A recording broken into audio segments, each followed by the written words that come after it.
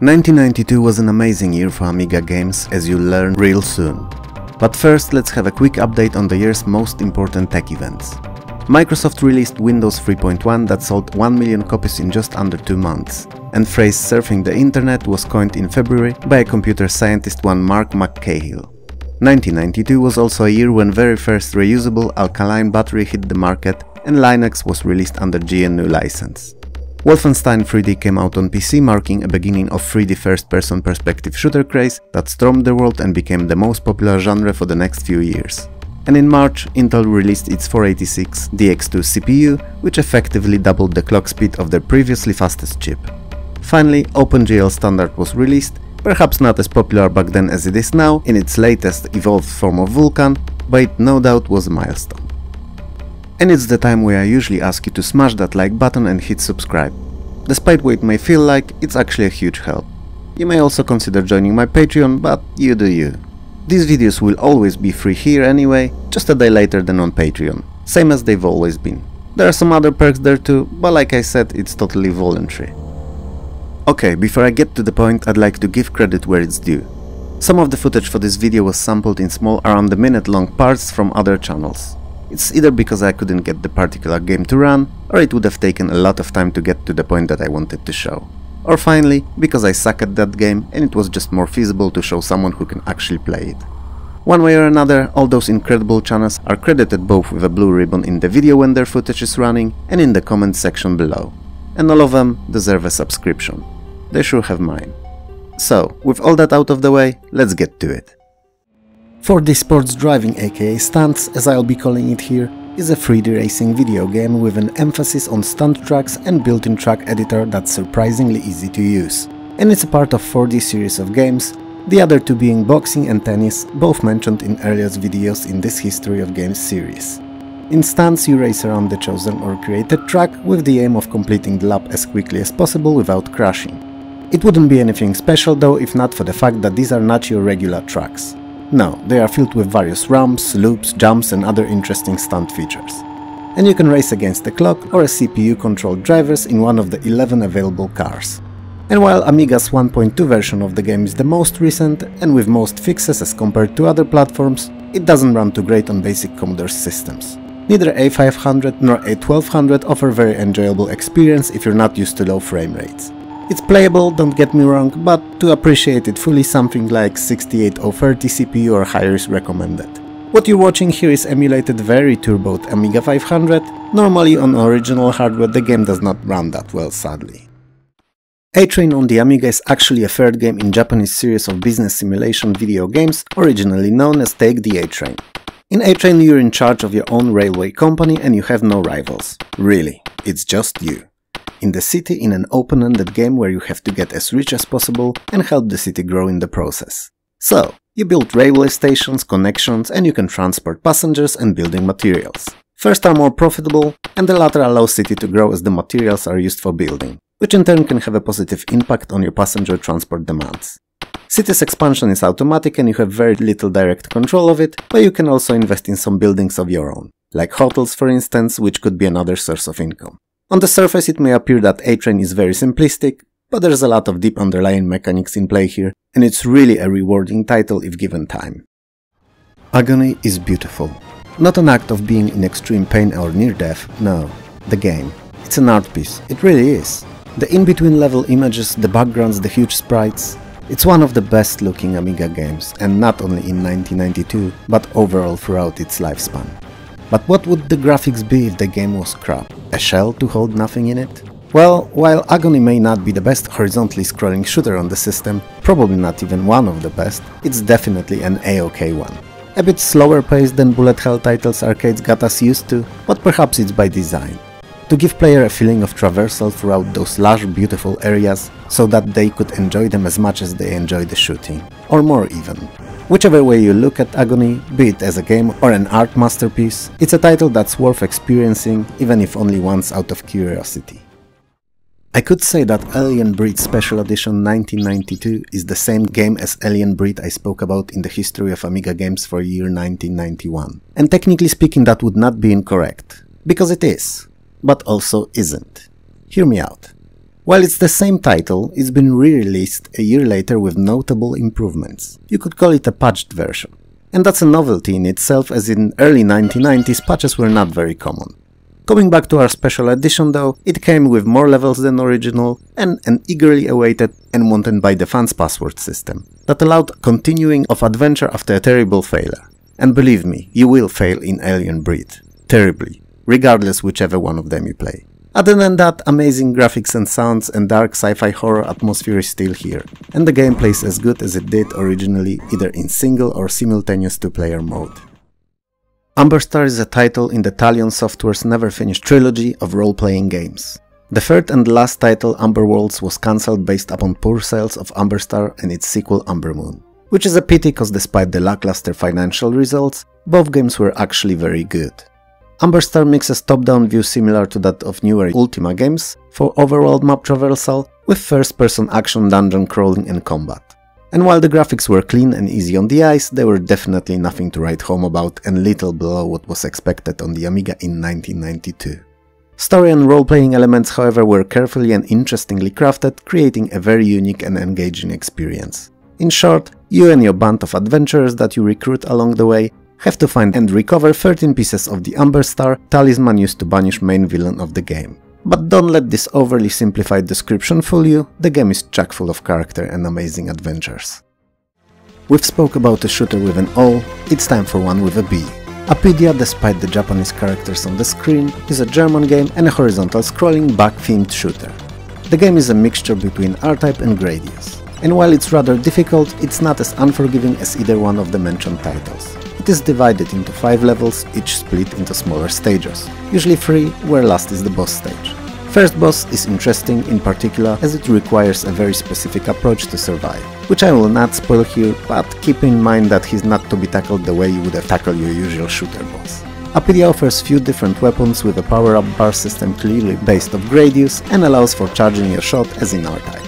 It's another one of those unusually themed games that only Amiga had, and a title worth seeing even if only as novelty. BAT2 The Caution Conspiracy is a futuristic point-and-click adventure game with some light role-playing and action elements, and a sequel to 1990s BAT. In BAT2 you take a role of an agent of Bureau of Astral Troubleshooters sent off to Roma 2, the most important city on a planet which name I will no doubt butcher now badly, Shedishan, where you're supposed to investigate mysterious and unexplained murder of your fellow agent Sylvia Hartford, who was actually a main protagonist in the first BAT. The game mixes adventuring with many bits and bobs taken straight out of other games, so while you work your way on the case in the usual point-and-click 2D style, you also engage in ship-to-ship 3D combat and can even play games in the arcade. Presentation deserves special recognition as many of the backgrounds are animated, featuring characters moving about, etc. It makes the areas you visit feel more natural, more plausible if you will. BAT2 is a title that deserves a whole video of its own, and maybe, just maybe, it may get one at some point. BC Kit is a prehistoric era set action platformer that originated on PC Engine and then was ported to Amiga, NES, Game Boy and even arcades.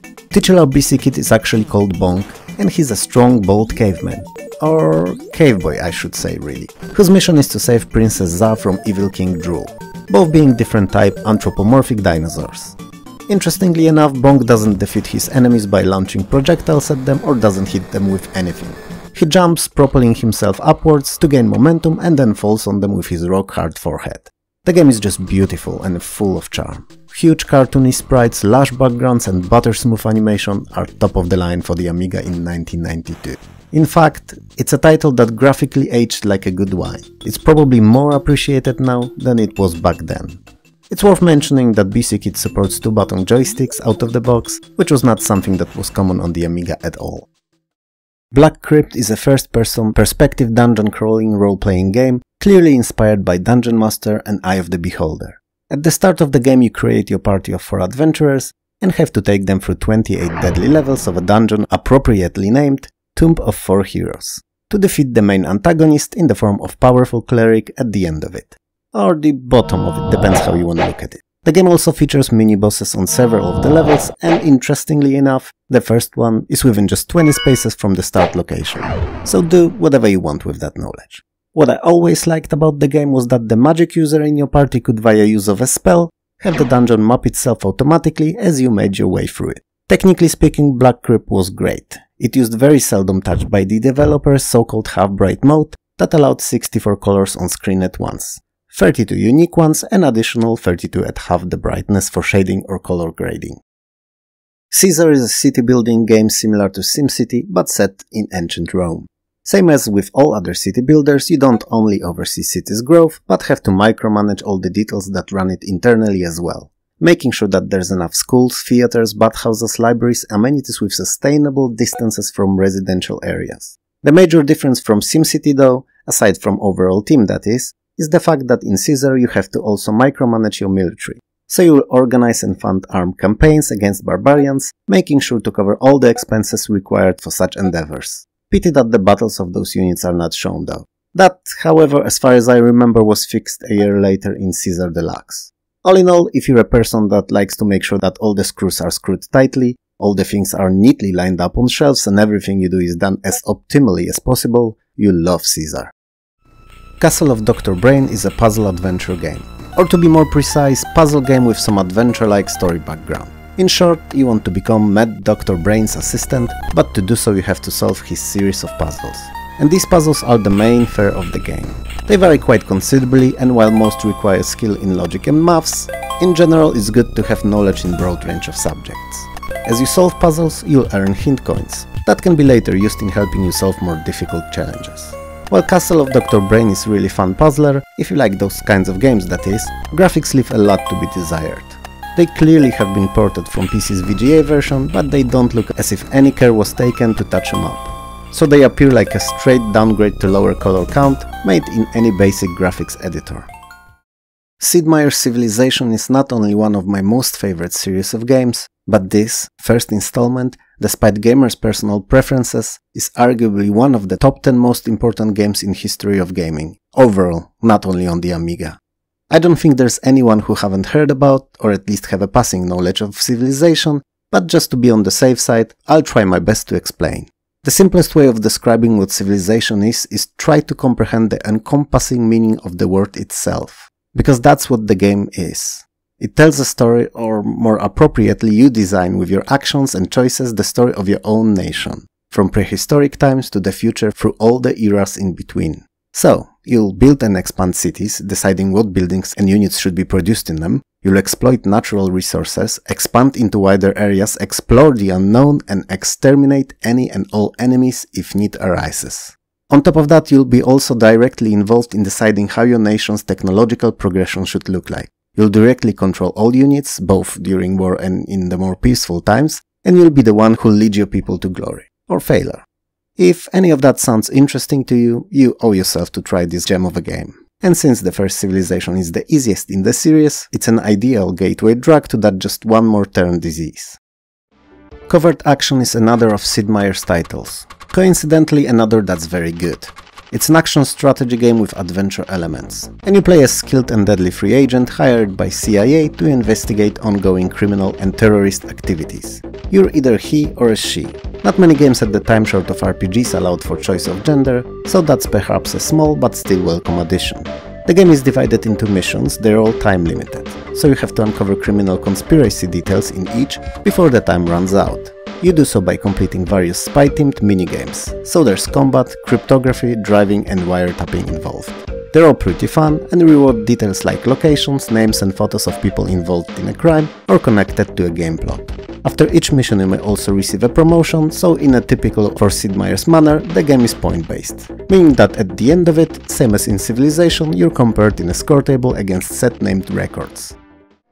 Crazy Cars 3 is amazing, and probably one of the very few titles that could honestly compete with Lotus games for the crown of the best Amiga arcade racer. So, this is the third installment, we're in the video for 1992, where are the first and second game, you may wonder? Well, they're hopefully forgotten by the history as they were god-awful. This, however, is ace. The game is fast, silky smooth and beautifully crafted.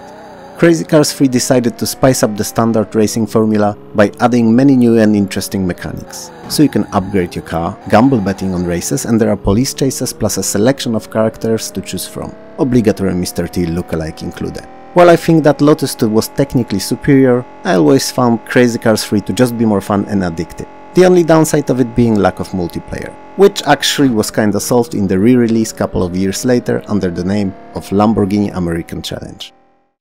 Curse of Enchantia was British developer Core Design's attempt at competing with LucasArts point-and-click adventure games. And I'm afraid that the word attempt is the keyword here.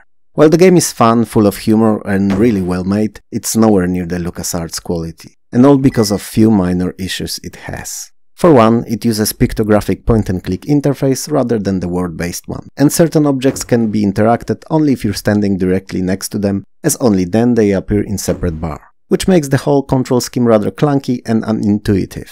Secondly, there are no dialogues in the game, and in all quote-unquote conversations, pictures are used as opposed to words. It's an uncommon choice, but also one that makes certain situations unclear. And lastly, Curse of Enchantia is kinda infamous for being incompletable without the walkthrough, because some of the puzzles do not follow a logical conclusion. It's a beautifully looking and sounding good first attempt with some novelties, but not a title to compete with the best. Degeneration is an action-adventure puzzle game that's one of the most unusual and interesting titles of 1992. It's set in Singapore in cyberpunkish environment and in a not-too-distant future of 2021. Future, eh? Funny enough, there is no word in the game about currently ongoing pandemic. Anyway, you're a courier making a delivery to a top researcher Jean-Paul Derrida who works on the top floor of French tech company's Genox lab. Until you enter the building, though you are oblivious to the fact that genetically engineered bioweapons inside are running rampant. The game is an isometric view puzzler at heart, and in each of interconnected rooms you go through, you need to solve a riddle of how to destroy all bioweapons and seal air vents that they infest rooms through. You'll be finding various helpful items and rescuing Genlock survivors along your way. You will, however, not step from a path of a perfect courier, and you will eventually get to Derrida with his package. Or you won't, cause Degeneration is kinda infamous for its difficulty level. It is one of the most innovative attempts at the puzzler though, so if you've never seen it, give it a go. Dark Queen of Krynn, same as its predecessors, is a Dragonlance Advanced Dungeons & Dragons RPG game and the last part in the Krynn trilogy of Goldbox games. It's virtually the same as the other two and a decent conclusion to the long story.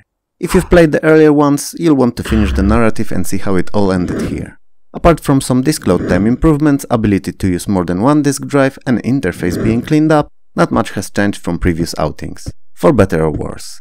It's still same good old RPG with tactical turn-based combat, and a title that's, while difficult, is also incredibly fun and enjoyable to complete. Darkseid is a psychological horror point-and-click adventure game with digitized graphics in unseen outside of Office software back then, high resolution. It portrays both our world and mysterious and dark version of it inspired by the work of H.R. Geiger, which gives the game very unique and gloomy atmosphere. Leaving the excellent presentation aside, Darkseid was another of those adventure games that, while being extremely linear, required very precise time management, as often missing doing one thing at a very specific time could render the game unwinnable. And the worst is, it didn't let you know where you've passed that point, so you end up playing it hoping for a conclusion, just to learn later on that it all was a moot approach. If you're careful or have a lot of patience, however, the game can be beaten using rinse and repeat approach. I don't subscribe to that game design choice though, as I find endless repetition boring. Let me start by saying that while Dune 2 is more popular of the two games, I consider first Dune to be more memorable title. It's a masterpiece that effortlessly blends the adventure, strategy and economic genres for a very enjoyable experience. The game loosely follows Frank Herbert's novel, with you placed in the shoes of Paul Artrice, with a goal of driving the House Harkonnen from the planet Dune. So in the adventure sections you'll be talking to various characters found in a book, and they will push the plot forward, while providing story background to all the strategy elements that you'll be in charge of. You'll mine spies, wage war and even work on ecological issues with the Fremen, all to exploit the planet for the priceless spice and to get rid of Harkonnen. Once said spice starts flowing, since it's also a currency used for all the purchases, the Emperor will begin making demands for regular shipments, and you'll have limited time to fulfill them, or otherwise he will invade Dune and game will end abruptly. Dune is neither the best strategy nor the adventure game really, being extremely linear to the point of you taking part in most interactions more as a passive witness rather than a person who can actually influence the choices taken. But those parts put together make for an atmospheric and fun game. Elvira 2 The Jaws of Cerberus is a better of the two Elvira games that came out on the Amiga. Not that the other one was bad, this one's just better. And yet again you're in a horror role-playing adventure mashup, this time playing as Elvira's boyfriend who has to save her. She's been captured by the three-headed demon Cerberus that wants to use her powers for his own gains. If you think about it though, how big her powers could realistically be if she was being captured left and right between both games and couldn't get out on her own accord? Unless her power was the ability to spawn instant arousals in her male counterparts, then yeah, I see it as being plausible. Anyway, this time you're not in the castle but are working away through a horror movie studio, where all the props and movie sets turned into real monsters. All because of the studio being built on ancient haunted grounds. And same as last time, you play from first-person perspective, moving on a tile-based grid maps. Unique feature of Elvira 2 was the magic system that often called for use of specific items to cast spells, like glass object or a liquid. And they could be various items picked up throughout the game, as long as they filled the criteria. Eye of the Beholder 2 The Legend of Darkmoon is eagerly awaited by fans, sequel to the first title from prior year. It's also a first-person perspective tile-based movement role-playing game set in advanced Dungeons & Dragons universe. Unlike the previous title though, this time outdoor areas are added and the amount of interaction with various objects and environment is considerably expanded, making for a more involving role-playing experience. The main fare, however, are the vast catacombs beneath the Temple of Darkmoon. Upper levels of said temple and its three towers, Silver, Azure and Crimson. And you'll be crawling through there to find and finally defeat the High Priest Drandragor, who's not what he seems, but I suppose his surname gives it away anyway. And he's amassing an army of skeletal warriors to attack and take over Waterdeep. While Fire and Ice was never my favorite platformer, it's easily one of the best on the Amiga.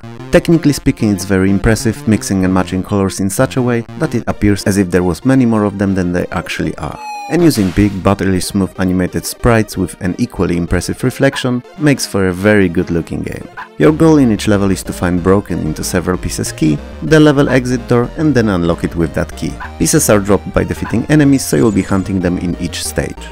The main weapon at your disposal is Cool Coyote's Ice Cold Spit that does no damage but temporarily freezes monsters. You defeat them by touch while they're in this frozen state. So you could say that your weapon is quote-unquote bad touch. The levels are quite varied and the game is generally fun, short of a bit slippery for the lack of a better word controls. At least that's how I perceive them, even now, 30 odd years later. Nearly everything in Fire Force's design is interesting, short of time limit, but we'll circle back to that in a moment. In essence, it's a horizontal scrolling action arcade game that puts you in shoes of a Special Forces agent that has to perform various randomly assigned missions. So you'll perform stealth killings, plant explosives, and kill all the bodies that you can lay your eyes on, among other. The game is very replayable because of that, and also because there's quite a lot of items to pick up in various tents, buildings and from defeated enemies. Which, given the time limit, means that you can't always check everything out in one go. Fire Force is quite graphic in some of the Marines' actions depiction, and today it would have probably gotten some kind of mature or late teen rating. But back then we just played anything we could get our hands on, and there was virtually no control over it other than the parents. I don't know about yours, but mine were totally oblivious to what I was playing and doing. Coming back to that time limit though, it's brutal. I mean, the game is difficult on its own, but that counter seems to be chosen for each level in exactly right amount to complete it. Fully running, not stopping at all and without making any mistakes. Which, you know, some cracks fixed, but it's hardly a solution if you have an original. I'm not sure if it was same everywhere, but where I grew up there was a common urban myth that Flashback was a sequel to Another World. Which, as we very well know now, is not the case. Sure, both games have the same developer and similar fluidly animated style with numerous animated sequences and incredible intros, but that's about it. They are separate entities. Flashback is a cinematic action platformer set in a futuristic/cyberpunkish environment that is best known for its atmosphere and lifelike character animations. It didn't hurt that it played pretty well either. The level design, however, is what I think is the most prominent feature here. All the enemy placement and puzzles require careful route planning and, most importantly, strategic approach. Running in willy-nilly, guns blazing, rarely ends up being successful outside of first couple of levels maybe. Flashback is a timeless classic that was ported to nearly all systems available at the time, and to many more current ones too. First two titles out of trilogy of Goblin's point-and-click adventure games were released on the Amiga in 1992. Both games were a huge success and were easily recognizable among a sea of various adventure games, via their unique comical graphic style, mumbly incomprehensive ultra-fast speech and humor.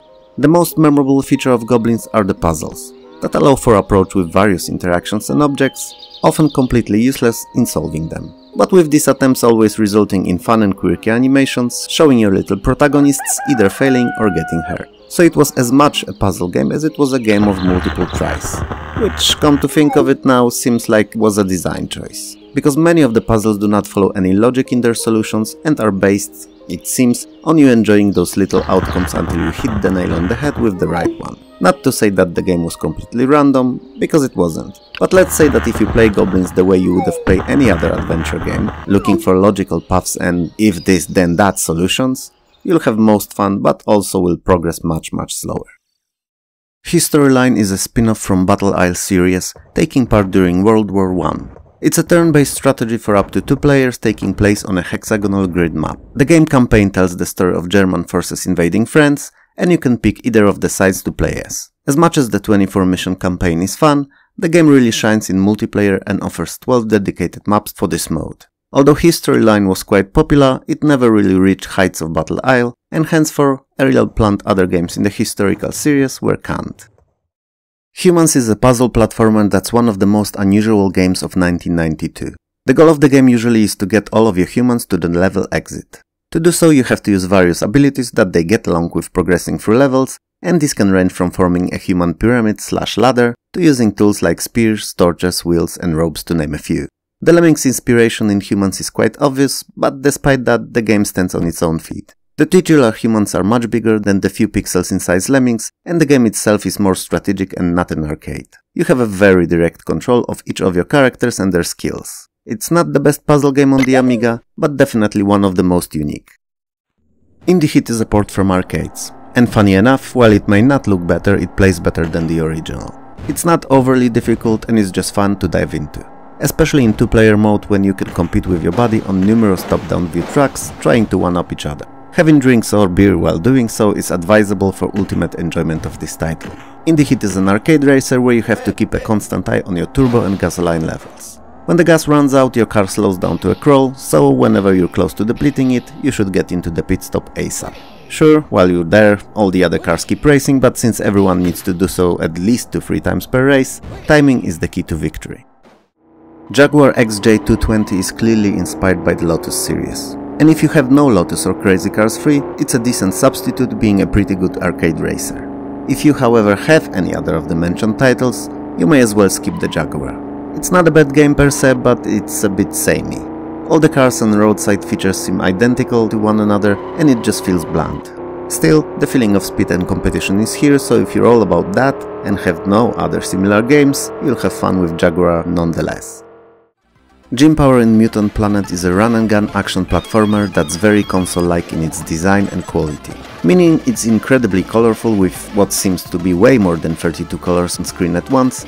In reality there's no more, but they're very neatly mixed and the basic Amiga's chipset is really put to the test here.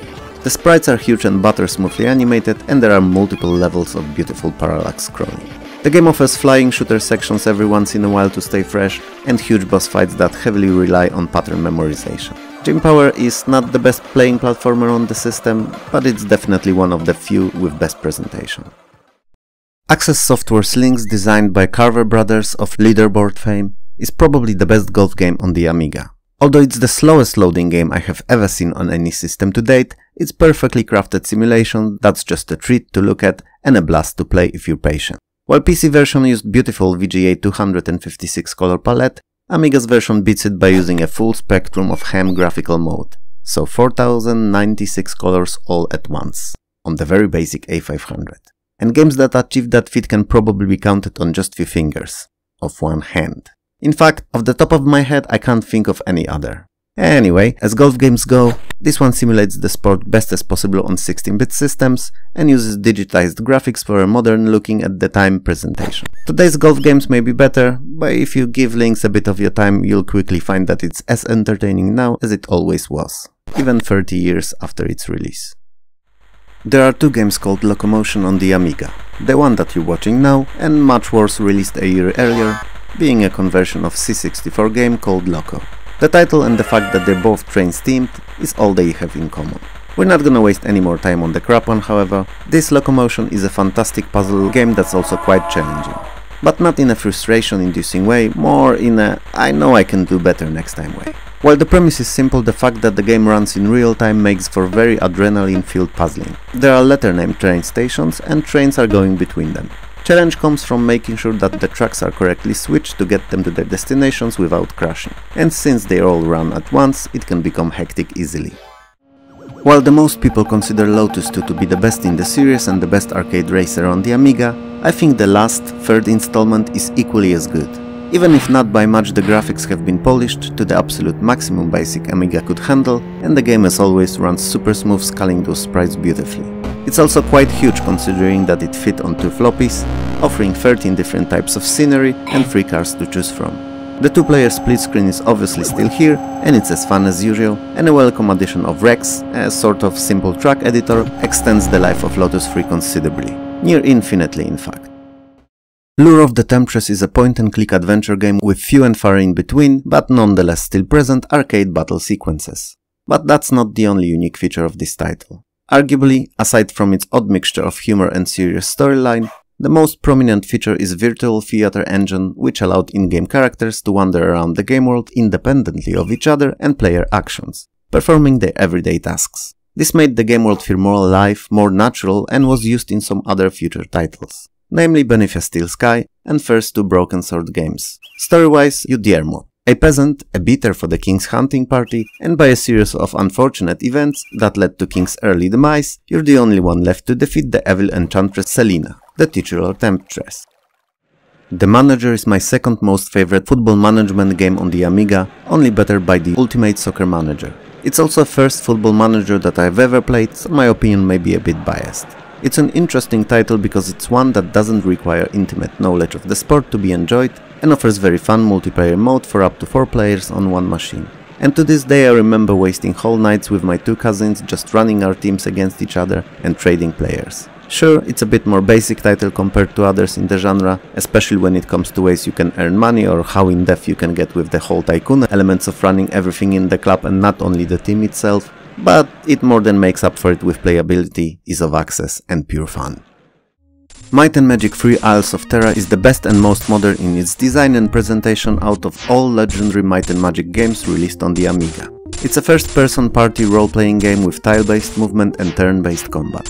It's also the first title in the series that supports mouse control, which may have not been novelty in 1992, but for the series it most definitely was something that made lives of players much easier. The game also offers auto-mapping feature and maps larger than previously available, exceeding earlier limit of 16 by 16 squares.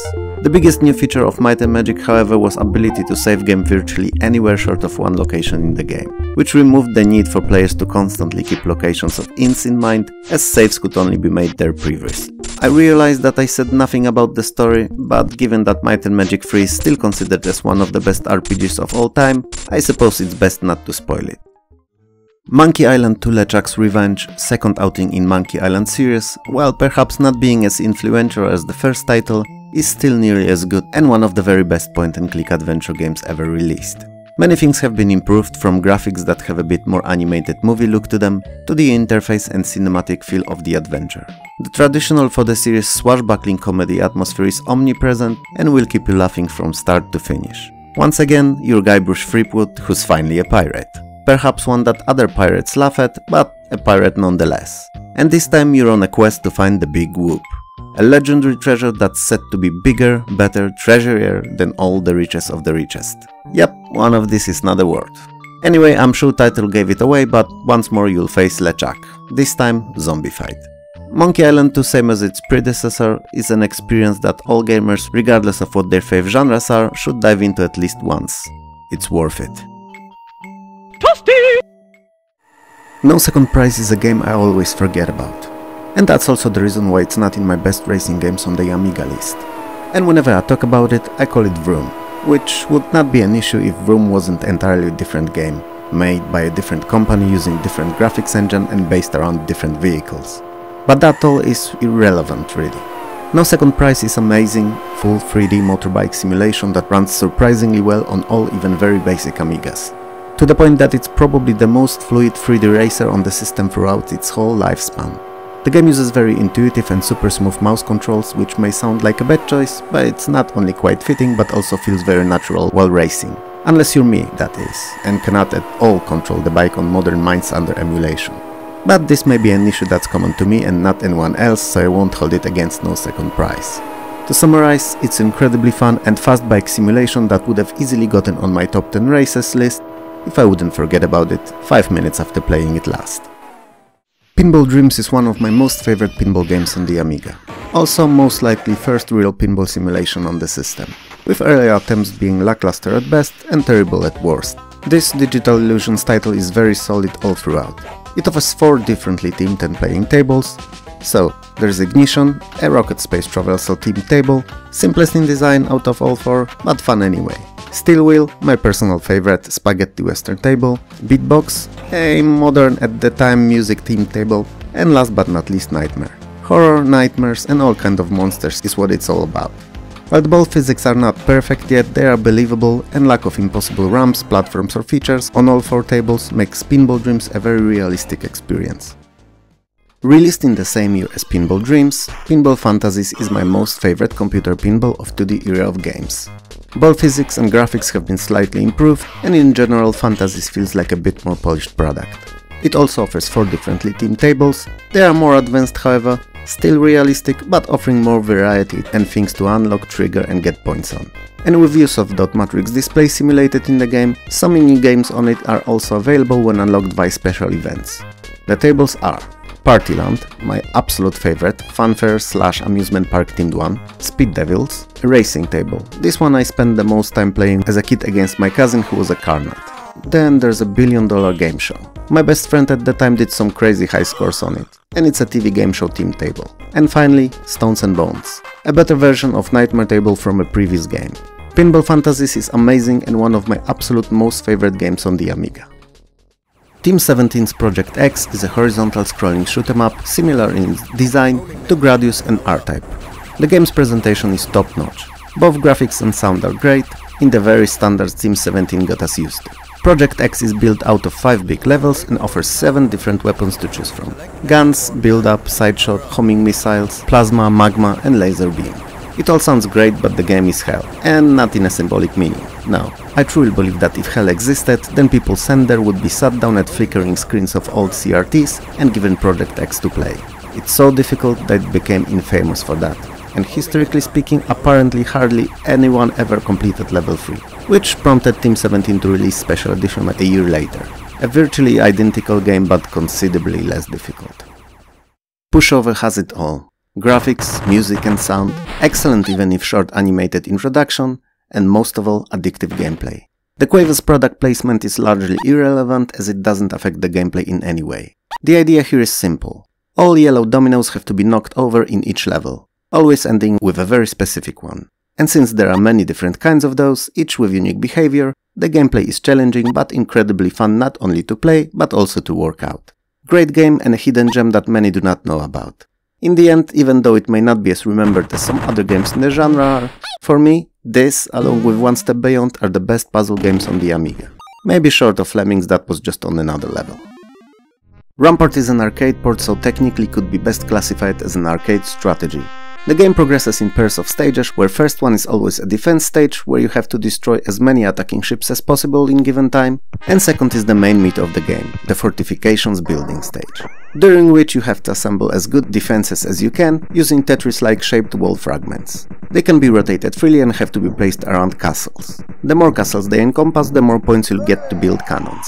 Keep in mind, however, that at the end of this stage, at the very least one castle has to be completely surrounded by walls, as otherwise the game is lost. So what's so strategic about it? Well, aside from the arcade defense bit, you have to calculate and manage your time strategically to best optimize your division between securing kept castles and expanding towards new ones. It sounds simple but can be very hectic and most importantly very fun to play against another player. Red Baron is my most favorite World War I themed arcade simulation of aerial combat. It's set on a western front and you can either partake in singular missions of various kind or play a career mode, flying for either German Air Service or Royal Flying Corps. So you might end up eventually in Manfred von Richthofen, titular Red Baron's squadron, or fighting against him, depending on how well you do. Each successful shooting down of enemy planes is counted and counter kept by the game, as players' promotions are based off that. Red Baron is much more of an arcade game than a simulation, but it's for the best really, as the game can be enjoyed for what it is without the need to learn complicated controls and dozens of switches and levers to keep an eye on. Road Rush may very well be just a Mega Drive port. It may not be as technically advanced as many other games on this list, and it may not sound or look the best. But it's one of the first few games I had on my Amiga, and it was, and still is to this day, one of the most fun racers on 16-bit machines. The tracks are interesting and varied, and it's equally as enjoyable to simply race on them as it is to smash your opponents or kick them off their bikes. It's not as smooth as Lotus 2 is, or as graphically impressive as some newer games are, but it doesn't have to reinvent the wheel when it's just plain fun to immerse yourself in. It's a cool little game that, while perhaps simple, is something that no other game tried to replicate, and that makes it important and worthy of being in this video. RoboCop 3 is an entirely different game to the previous two side-scrolling 2D outings. Perhaps it's for the best. Sure, it's a game that proved that while it was possible to run it on a basic A500, it was not the best choice, and A1200 should be considered as a bare minimum for enjoyable gameplay. Interestingly enough, RoboCop 3 came out a bit before the third movie did, so it's not related to it in any way. The game was famous for being probably the first ever to feature a full 3D cityscape and first-person perspective shooting section entirely driven by mouse controls, which may not have been the most comfortable, but was quite immersive at the time nonetheless. Saber Team is a strategy game with tactical turn-based combat. It may only contain 5 missions, meaning it's a bit on the shorter side, but the tactical aspect of it is so well executed that you'll end up playing it more than once anyway. If you like those kinds of games, that is. It takes place on a tactical isometric view maps where you command your small Spec Ops team, the titular Saber Team. Judging by the graphics and actions available to your little troops, it was no doubt in no small part an inspiration for later titles like UFO Enemy Unknown and Jagged Alliance. The game is not the easiest, especially in missions with hostages, but given how fun it is, it's good because it allows for multiple playthroughs. Presentation-wise, the game is pretty good. Perhaps not the best for 1992, but there's nothing to pick on here. The first Sensible Soccer came out in 1992, and regardless if you liked it or not, you have to agree that it changed the Amiga football gaming scene forever. While not everyone may subscribe to the idea that Sensi was the best footy on the Amiga, most did, and the game gained a cult following. Personally, I liked it, but always sucked at it, so couldn't make that connection that made others love it. In fact, Sensible Soccer is so popular that the tournaments in it are still being played to this day, on original Amiga hardware no less. Technically speaking, it's nothing to write home about, but the tiny cute players, pixel-perfect collision detection and hectic, incredibly fast gameplay is what stole the hearts of sport lovers in the 90s. While still beautiful and technically impressive, Shadow of the Beast 3 does not leave you awed and impressed as previous titles did. But just because it's not as stunning doesn't mean that it's bad. In fact, it's the best playing out of all 3 games, and honestly, in terms of gameplay there's no competition. This finally can be called a real, perhaps difficult but enjoyable platformer, and not a presentation of Amiga's capabilities. The levels are a bit smaller, more contained, but much more better designed, with no random and endlessly spawning enemies. Shadow of the Beast 3 is the first game in the series that feels as it was designed to be played and not only looked at. And it's the only game out of all 3 that I actually like to play. Sim End is most unique and innovative game of 1992 on the Amiga. It's designed by famous Will Wright, and I could best describe it as part game, part ant colony simulation. You manage black ant colony in someone's backyard and have to expand said colony, ultimately leading it to spread all over the garden, into the house, and finally to drive out opposing red ants and humans out of their house. Interesting concept was the ability to control one of the ants directly, searching for food, expanding your underground anthill, if it can even be called that, and battling against other insects. Perhaps Sim End was not as good or well received as other sim games, especially that it offered win conditions and wasn't open-ended as the others were, but it was a very unusual and quite enjoyable title. As you can probably see on the screen already, Street Fighter 2's Lemon Amiga score is 5.70, which is only a tad higher than the average. Why would I play such game on this list then? Well, despite its multiple shortcomings that we'll talk about in a moment, Street Fighter 2 was a proof of concept that premium arcade versus fighting game could be ported to the basic 1MB Amiga. It's not a great port, bland in its color palette with many of the animation frames reduced or missing, and jerky movement as a result of that, but it works. All stages, including the 2 bonus ones, all characters, their regular and special moves are in the game, and technically speaking it's fully working and completable from start to finish. In fact, I, being a fan of arcade original, played it quite a lot until better ports like Mortal Kombat or Street Fighter 2 The New Challengers were released on the Ami. UG, or however you wanna call it, is not your everyday platformer. In fact, you don't walk around platforms at all.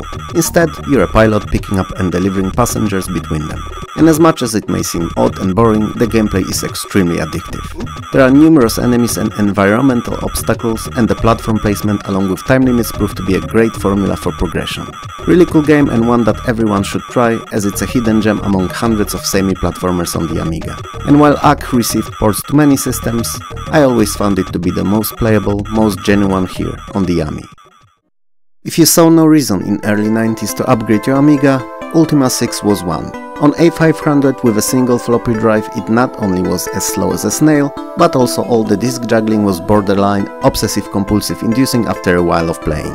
Apparently the reason for that was the fact that it was lazily ported from PC using hardly altered codebase without any Amiga optimizations. On 6830 CPU with some extra RAM, Ultima was a very playable title, however. It is also considered one of the best and most important role-playing games in history of gaming. It offered pretty good graphics for the time, vast and non-linear story, and world as open as virtually none other at the time. You could immerse yourself in seemingly pointless tasks, living your life in a game, baking goods or fishing. You didn't have to follow the main questline. It's advisable, obviously, but not necessary. One of the biggest changes between Ultima 6 and earlier titles was the change of in-game perspective, which was now single-plane top-down semi-isometric view without separate screens for towns, cities or dungeons. Instead of being icons on the main map, they are de facto parts of the map now. This choice makes Ultima a much more immersive game than it would have been otherwise. Wing Commander is a space combat simulation game designed by then famous Chris Roberts. Now he's kinda infamous as his Star Citizen that's been in development for the bigger part of the decade and is still crowdfunded today is nowhere near the release it seems. But all that aside, the game has a story and presentation that seems to be Star Wars fans' space dogfight dream. It features many different races and sides to the conflict that Mr. Roberts himself described as World War II in space. And even though I preferred Frontier to Wing Commander, I have to say that the game is quite fun to play and I understand its popularity. Wing Commander uses very simple but quite enjoyable for the player dynamic mission feature. Meaning the better you do, the more offensive your missions in the campaign will be.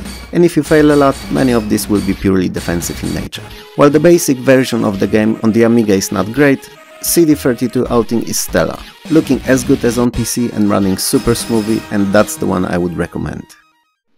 Wolfchild is 8-way scrolling action platformer. Biotechnology researcher Cal has been kidnapped by the evil Chimera organization and you, as his son Saul, use one of his inventions to turn yourself into half-man, half-wolf to defeat the evil company. And the logic behind that choice escapes my understanding. Anyway, at least that's what the animated introduction tells us. The game looks and sounds great, and no wonder as the developer is responsible for an earlier Switchblade 2 title. Wolfchild's level design is pretty good and the enemies and bosses are quite interesting. That said, unavoidable deaths and pointless constant enemy respawns coupled with pretty high difficulty level make Wolfchild at times more annoying than fun. So approach at your own discretion. Xenon 2 Mega Blast is vertically scrolling shoot 'em up. The Bitmap Brothers graphics are easily recognizable and of their usual high quality. The sounds of shots, explosions and everything in between are very enjoyable too. And that's pretty much everything good I have to say about it. I don't like it. Never did and most likely never will. The graphics are beautiful and detailed, it's a fact, but the color palette makes it seem all samey all throughout, with shades of brown and grey-blue seemingly used to build the whole game world. It's boring. Gameplay-wise, it's so-so, could be better, could be worse, but the frame rate is beyond terrible and leaves a lot to be desired, running at supposedly 25 FPS, but feeling like half as much. So yeah, historically it was an important and well-received title that I never found a single reason to like. 1992 follows the trend of last few videos having some of the best Amiga games released. There are quite a few of my favorites here too, but having to finish this video makes me happy for a completely different reason. Next video will cover 1993, a year that I always considered best for Amiga gaming, and working on it will allow me to confirm or deny that thesis and satisfy my curiosity. Hopefully, it will also give us something to talk about in the comments. So, if you like the video, smash those likes, subscribe and bell buttons below. If you do, my videos will always drop in subscriptions as soon as they are released, so weekly. And if you're in a more generous mood, you may also consider joining my Patreon or a small donation. All the details are in the description below. It will help me make better content and upgrade my editing and recording gear. Maybe even get a camera, who knows. For me, however, this is all, so have a good one and I'll see you next time.